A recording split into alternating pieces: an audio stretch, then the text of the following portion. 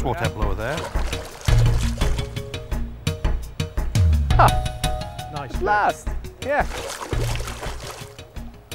In England, angling and fly angling methods have been used in parallel for several hundred years.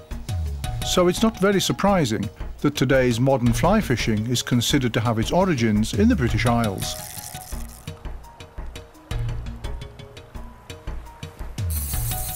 Modern dry fly fishing became popular in southern England, while the use of the anonymous wet fly was developed in the north.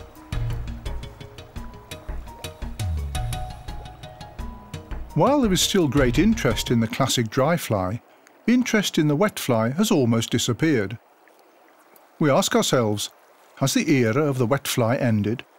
Does it no longer have the power to attract trout and grayling? To learn more about wet fly fishing, we've travelled to northern England, where the wingless wet flies, known as spiders, were originally developed. We've come to the legendary River Wharf in Yorkshire to meet Paul Procter, the wet fly expert. In England, Paul is a well-known and popular fly fisherman, making his living from his knowledge of the sport. You present your flies so delicate, and I can see that you have practiced this technique for many years. You're actually from this classic North spider area, aren't you, Paul? Yes, yeah. I live in the Lake District, which you can encompass in the North and North Country style of tying, if you like. It was, looking back, tender age of 14, I think, Johan, when I first started using North Country spiders. Way back then, it was easy to adopt the fishing style and the actual tying style of those flies, purely because that's what everybody was using. Ashamedly, as I got a wee bit older, into my late teens, I was led astray by horrible gaudy flies, reservoir flies, and delved into reservoir fishing, if you like, for a number of years. And I guess it wasn't a deliberate or conscious move, but I found myself slipping more and more back into using North Country flies over the years. Obviously, back to basic again. Never ceases to amaze me. They're time-honoured flies, well over 100 years old, and they still serve us well today. And it's very important that we keep them at the forefront of fishing, with obviously, naturally, with other styles as well. But nonetheless, it's very important we keep them there. And they have become the cornerstone of my fly fishing, if you like, especially in these surroundings here on a typical Dales River, the River Wharf. And what I'd like to show you, Johan, is what we're focusing on here is this foam line. Yeah. And we'll just put some casts up here now in this streamy water. It's going to be very nice. And see how we get on. Yeah.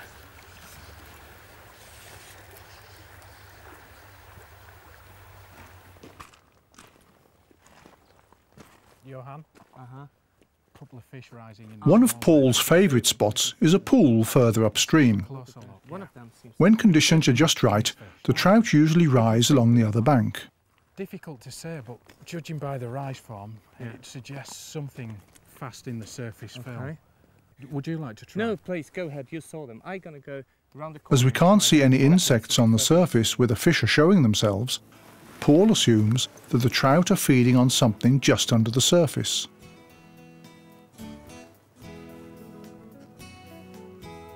Paul wades in very carefully to avoid disturbing the fish. One careless step could mean the fish stop rising altogether.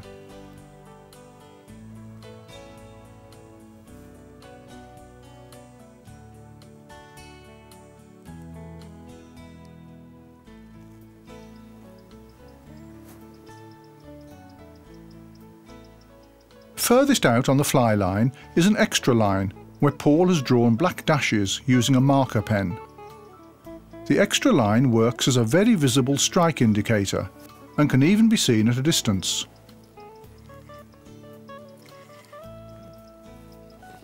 Paul has seen a trout rising along the line of foam, and so repeatedly presents the flies in a free drift over the spot.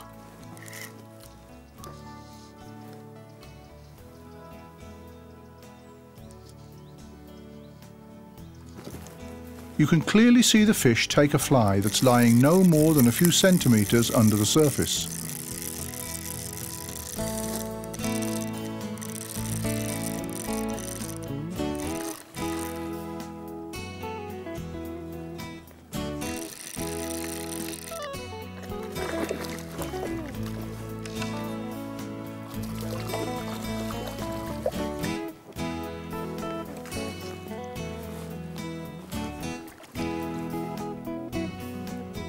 This beautiful wharf trout has taken Paul's black spider. The fish is plump and well fed, proof of the plentiful food to be found in this river.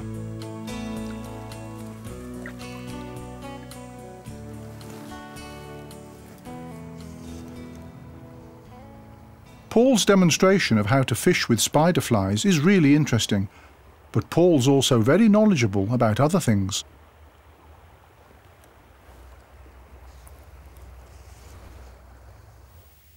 Paul, I really like these soft tackle flies.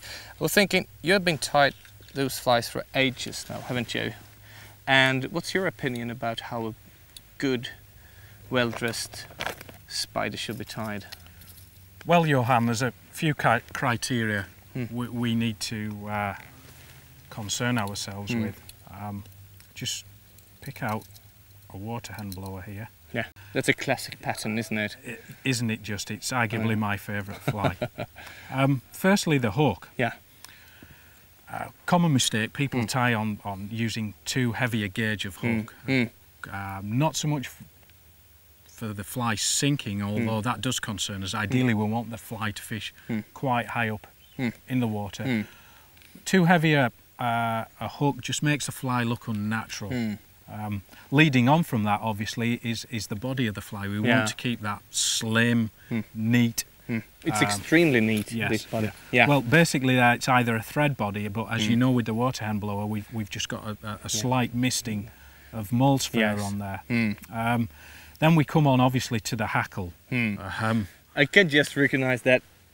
I can just see that those spiders I have seen in the shops, they have lots more hackles on them than your flies. I suspect they're to catch the fishermen rather than the fish, Johan.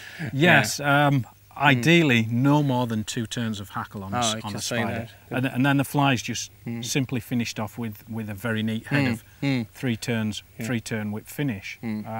We're fishing 3 flies, and ideally, rather than fish them all as individuals, we fish them as a team. Yes, a bit like the boatsmen up in the way the Scottish used to do in just the like lock style fishing. Absolutely, yeah. you've got it in one there, Johan.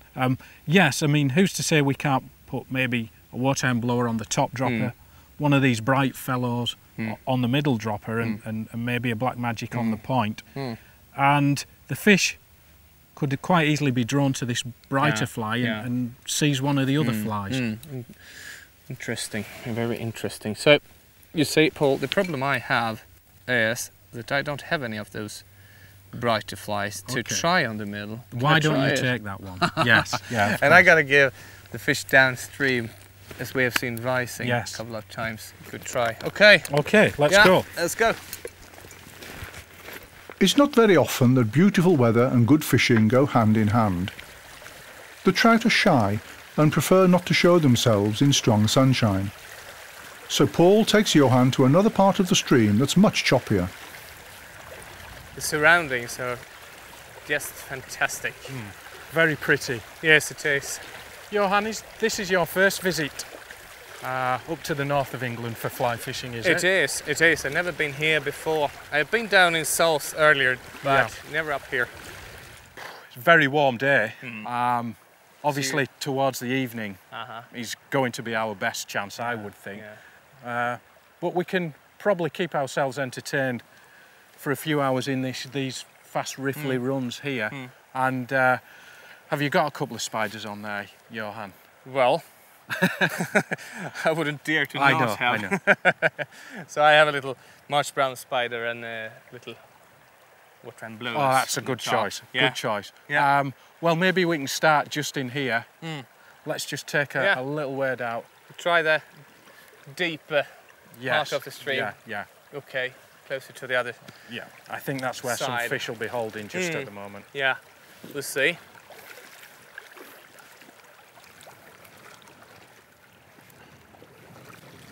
A cautious, curious fish suddenly breaks surface at the neck of the pool. think anywhere here's a... This indicates a feeding fish. It could be worth a try. Water out here, where the mainstream actually. I'm sure I saw a fish move as well, just Yeah? as we were... Straight over there, Yeah, wasn't it? yeah. Yeah. Okay. We'll give it a try, won't we?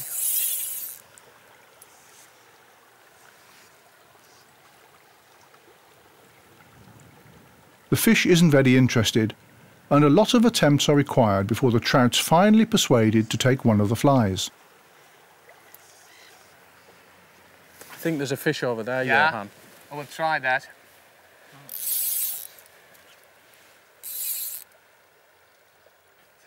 Oh yes, there we go. Nice one, Yes. well done, well done.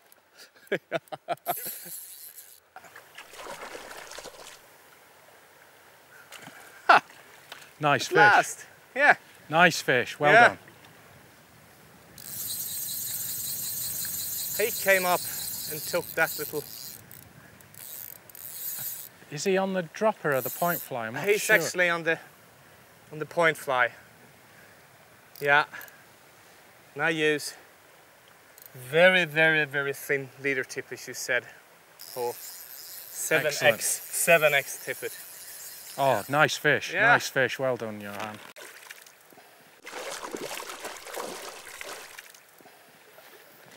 Oh gosh, look at this. Ah, well done, Johan. Beautiful fish, isn't it?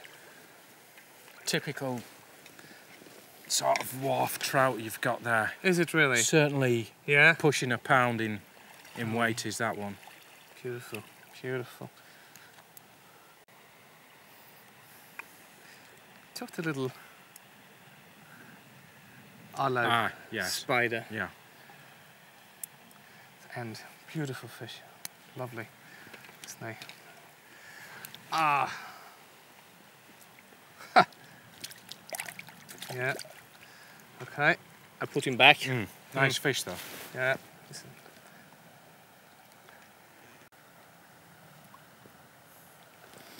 Well done. Good man. Well done. Very good. Well done. Nice fish. Oh, well that was done. a nice fish, wasn't Yeah, it? yeah.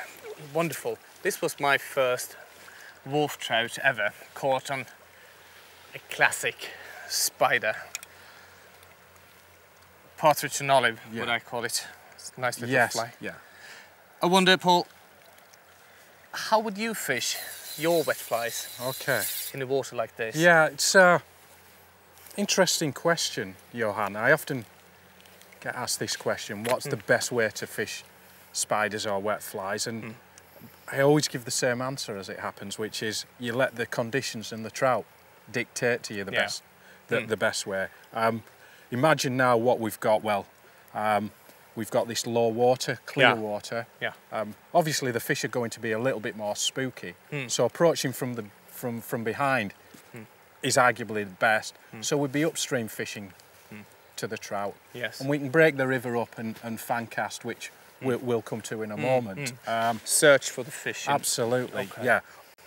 Obviously, rising fish are better because we've got a target to throw Yes, at as well, yes. and we can continually drift the flies over that productive area time and again. Yeah. And that's perhaps spider fishing in its purest form. I'd like to show you that, and, would love to see it. we'll then discuss downstream tactics. Just fishing the 2 flies at Yes. the moment, Yes. Johan, purely because of the shallow water. 3 flies is maybe just going to take them a fraction You can too see that. deep. How long is your leader totally? If I'm fishing 2 flies, it'll Yeah. be a 9-foot leader. For 3 flies, I'll be looking at a 12-foot leader. Okay, I see. Yeah. And the distance between your Well, flies? it's approximately, how would you say, a metre, but I think Yeah. a more accurate guide is the tip of the nose to the tip Alright. of the finger. Yeah. You can achieve that Yeah, every time. yeah, that's a good one. Yeah. Literally, we're just going to pop the flies Yeah. upstream here. Okay. We're working on quite a short line, 2-3 rod lengths, Yes. Short drifts. short drifts. Okay. We'll just come level with us there, then we can pick Yeah. the flies up. Yeah. And again, just present them in a slightly different area Yes. if you haven't got rising fish. A little bit further out, so Yes. you actually cover the whole water in that Absolutely, way. yeah, yeah. Pieces Our by next cast will be a little bit further round the clock. Yes. You'll notice as well I've got quite a high rod tip. Yes, I do. And what that actually does keeps the fly line clear of the water. Yeah. So we get less drag from the current, and the flies drift more naturally. Yeah. I'll just show you that, popping the flies down there. Yeah. With all that line exposed on the surface, can you see drag has set in very quickly? Very quick. And you like to present your fly free drifting. Absolutely. Yeah. This, certainly when I'm upstreaming. You'll also notice I guide the flies, guide the rod tip down level with the flies as they come down. Yes. Hopefully this evening we'll have some rising fish, and this is the method that we'll probably use. Yes. Something to look forward to. What I always think of when I hear about the spider techniques, that's the downstream method. Yeah. It's often frowned upon as quite a chuck and chance it method, which it isn't. Let's look at a different scenario just now, Johan, where we've got high water. I know that's difficult to imagine given the heat. Yes. But the river's up a little bit. Right. The velocity's there, it's pushing through. The water's carrying a little bit of coloration, there's sediment in there. We've got no rising fish. And upstream fishing is going to increase our work rate. It's no sooner the flies in, they'll be pushed past us, we'll be picking out cast. So in these circumstances, ideally what I like to do is present the flies across the stream. Yes. And this in effect makes a nice blanket sweep of the run down here. Again, I'm just tracking the flies, but any time now you'll see the line lift a fraction as the current grabs the line and takes up the tension, sweeping the flies across the river there, okay. The traditional swing. That's the it, wet this fly swing. Now, some people think, that's not a very good technique, but believe me, it can be, Johan, and there are certain days when the trout, and grayling for that matter, do like the flies presented like that. And I like to look at this swing as the flies come round, they lift up in the water. Yes, they do. Often like, we can maybe suggest it's like the Frank Sawyer induced take, if you like. Yes. Obviously it's an involuntary induced take because we can't see the fish. But as those flies will lift up, that's the moment you'll get that nice tightening of the line. With that, what I think we should do is a couple of nice pools downstream. We'll go and give those a run through good try. just before the evening kicks off. We might find some of the fish in the ripples, won't we? I would think this shallow water is our target area at the moment. Particularly in the this sunny. We'll just catch this fly Yeah. up. All right. And we'll make our way down, okay? Thank you for a nice instruction. No problem, And, you're welcome. It's fairly interesting to see. The day quickly becomes evening, Classic but with it the hope of even more rising trout. So poor. During the day the fishing was quite difficult, I think. Challenging. Yeah, definitely. What do you think about tonight? Well, I think there's promise there, Johan. Already as we walk up the river, we've seen quite a few caddies flitting about and one or two upwing flies coming down. If the air doesn't go too chilly, hopefully we'll get some spinner activity later on and some spinners just beneath the surface maybe. Obviously working in this riffly water is very good because the fish will come in here to feed just now, and these are going to be the kind of areas I'd like us to focus on. We've got a nice run here and one upstream which maybe you'd like to try, and I suggest you take one of these little fellas with you and see if he brings you luck. Right. Okay. That's a little nice spider with a I suppose it's what you'd term a scaled down March brown spider. Oh, right, really? Just a wee bit smaller. Okay. I tried the ripples. Yes, absolutely. Just like this, the next pool upstream. All right. Just give that a run through with the spiders, okay? Hopefully we'll get some action. Okay. See you soon. Right, see you.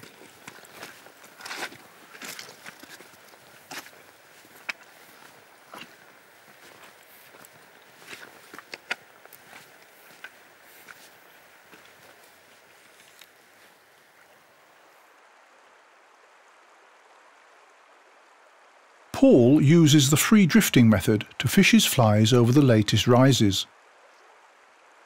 To avoid disturbing the water more than necessary, Paul fishes one fish at a time.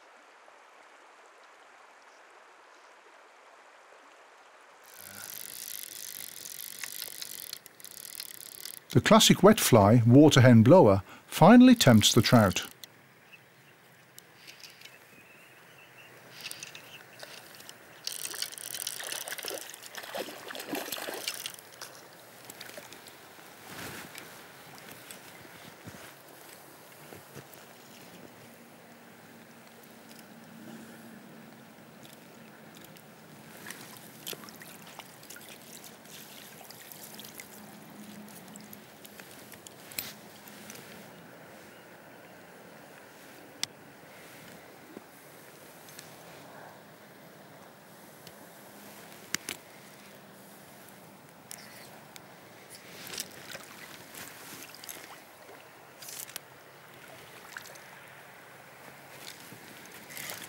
As darkness falls, the trout become more and more eager to take Paul's flies.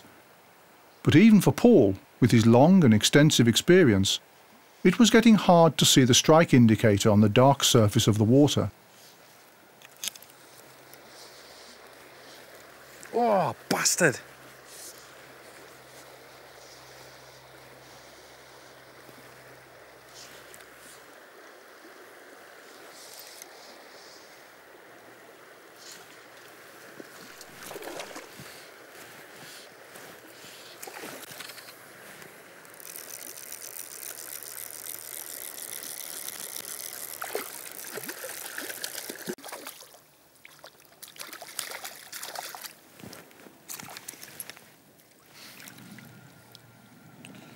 That's a nice fish.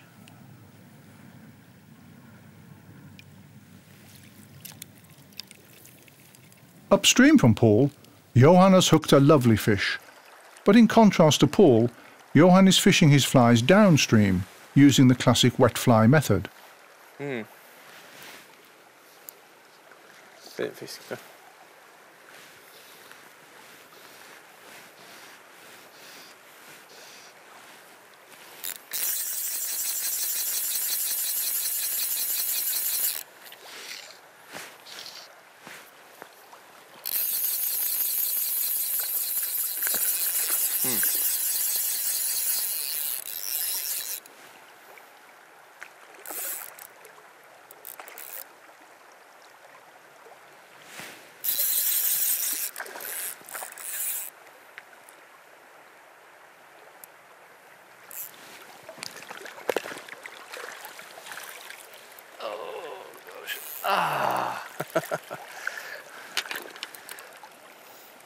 The evening's fishing has been very successful.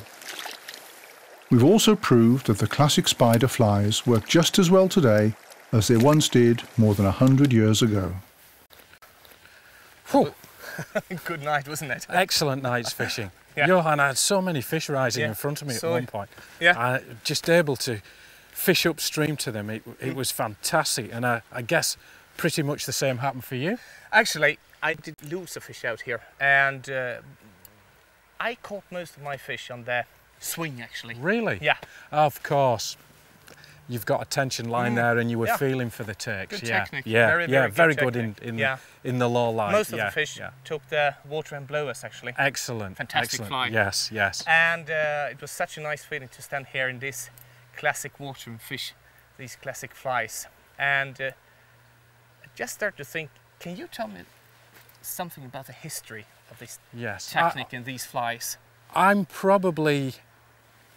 I know quite a bit about the history, but there are people who certainly know a lot more about the history than me. I really enjoy the fishing of the spiders and tying of the flies, but I know just the man you need to be speaking to. Really? Yes, a friend of mine, Malcolm Greenhalgh. Mr. Greenhalgh. Yeah, okay. He's the man to talk to. Yeah. We can catch up with Malcolm tomorrow. But how about in the meantime we go and grab a beer at the pub and that sounds very, very good. I'm talk really about thirsty. the evening's fishing. Yes. Yes.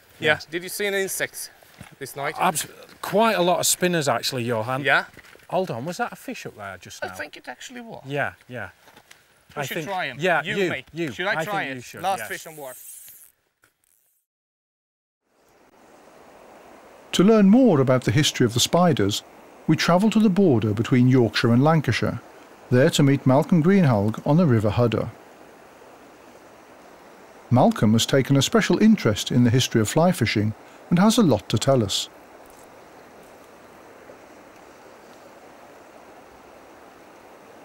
So Malcolm, we sit here next to the famous North Country River Hodder, where actually T.E. Pritt once fished. Pritt fished here, one of my heroes, T.E. Pritt. He fished here in the 1800s. Yeah. His favourite piece is a little bit higher up, Yeah. but he fished throughout this river. All right. You know, Pritt. Wonderful I man. know that you have done a lot of research about North Country spiders and the techniques and the people used to practicing these techniques in these rivers. Can you tell me a little bit about the history of the North Country spiders? North Country spiders are not that as old as some people think. They weren't around, for example, when Charles Cotton was fishing in the 1600s. And my guess is that they evolved very, very late in the 1700s, probably about 1800. They're very, very simple flies, and they evolved mainly in the rivers of Lancashire and Yorkshire. The River Hodder, where we're sitting, used to be the official boundary between Lancashire and Yorkshire. This was Yorkshire, that was Lancashire. And it's quite apt that although the flies were developed in about 1800, the early 1800s, and were publicised first by Walbran and one or two others, the man who put them together was in fact a Lancastrian who worked in Yorkshire, called T.E. Pritt, my hero. And he produced this big catalogue in the 1880s called North Country Flies, and that still is the catalogue of basic patterns. Edmondson Lee is another famous couple. They produced a book called Brook and River Trouting in the during the First World War, and that has quite a few patterns in it, but nowhere near as many as Pritt. And really, the catalogue of Miss Pritt. Interesting, interesting. So, because of Pritt, it was suddenly possible to see different patterns used in different areas in the neighbourhood. Yes, okay. The one thing you've got to remember is that in those days there were no fishing magazines, there was no internet, there was no websites, and in fact we couldn't get cheap flights to Sweden or Sweden to anywhere. No. So people living in the Ribble Valley, which is the Hodder's part of, wouldn't know anybody from the Wharf Valley. No. They knew these basic patterns, but they developed their own flies to suit their own water. And what Pritt did was to bring all these different rivers together, Wharf, Ure, Eden, Ribble, Lune, put all their flies together in this one book, North Country Flies. Interesting.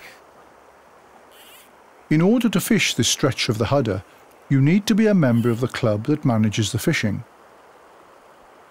Malcolm has been fishing these waters for many years, and his natural way of presenting his flies using the traditional spider method bears witness to lifelong learning. There are both trout and salmon in the river, but it's the trout that have fascinated Malcolm over the years. Hi Malcolm. Hello, Johan. Any luck? Well, I've just lost a nice fish there. Well, I should never really say lost, because you know what Isaac Walton said? Isaac Walton said, a man cannot lose what he never had. And I never had the trout, so I can't lose it. But I've just lost a nice one there. So, which flies do you Well, I don't know use? which fly. I've got my three favourite spider patterns on. The top is Sniper Purple. That is a great, great simple fly. Yeah. Then I've got Waterhen Blower. Uh-huh. A very, very, very good fly. Yeah. And last but not least, the one that catches perhaps most trout for me if I'm fishing spiders, which is the classic. a classic orange partridge, or partridge in orange it's sometimes called. That is a great, great, great, great fly. And do you know something? On a river like this, like the Hodder, you can actually catch grills, small salmon. Really? With Is this, that so? in about a size 12. Interesting. In fact, I had a little grill on just there last year. Yeah. About 6.5 English pounds. Brilliant. On one of those. Yeah. Small little flies. I see you fish with cane rods. Well, I fish carbon, cane. Yeah. I've never fished a Greenhalgh. The original fishermen on here would have fished Greenhalgh, or they would have made their own very long rods out of hedgerow wood, things like blackthorn and so on. Yeah. because, of course, in the early days of there were no tattle shops, very few tattle shops. Yeah. Francis Walbrand, who we know about, he had a tattle shop in Leeds, but they were very, very rare. And so a lot of things that they used, they actually made, things like horsehair line. Yes. Any horsehair line, any horse hair. No, it had to be stallion, because mares urinate on the tail, and that makes the hair soft and makes them break. How strong was one horsehair is approximately 1/4 of a kilo breaking strain. Right. Okay. I've tested. I've actually made line, and I've actually cast with them. Yeah. As experiments. They still work. Historic. I heard that Walbrand once said that he still preferred to use the horsehair line instead of the silk lines, because he found that the horsehair line were a lot softer in the stream. Yes and no, but you see, get me on most days, and I would have a carbon rod, a plastic line like this one, ultra modern tapered leader with 2 droppers attached. I mean, I don't think they ever wore necklaces like this, with floatant and sinkant, and so things have gone on from then. Yes. So it was long rods, horsehair lines, and a team of flies. And a team of 3. Generally fish 3. When I was a boy, I fished 2 and still tangled. Now I can fish 3 and not tangle. Good man. Lovely river. While I'm here, could I go down and try one of your trouts? You have a cast down there. Yeah? You have a cast there. So brilliant. Talk later. It's a wonderful feeling to have been able, at least once in your lifetime, to fish your flies in the same waters once fished by the legendary wet fly fishermen Pritt and Walbrand. There aren't any insects visible on the surface, but Malcolm still sees a cautious rise out in the stream. But while the trout's clearly feeding, it shows no interest in any of the flies. The snipe and purple in the middle is replaced by the much smaller black spider.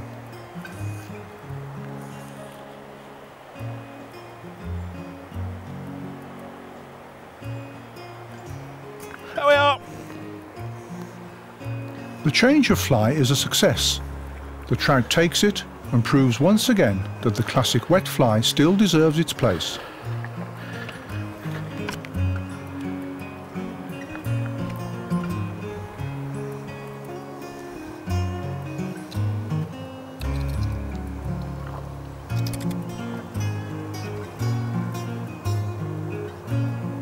Come on, fish.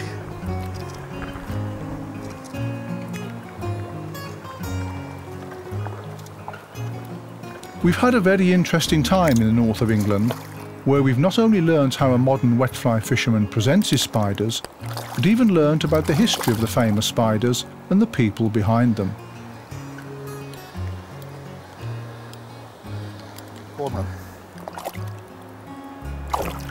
There it goes.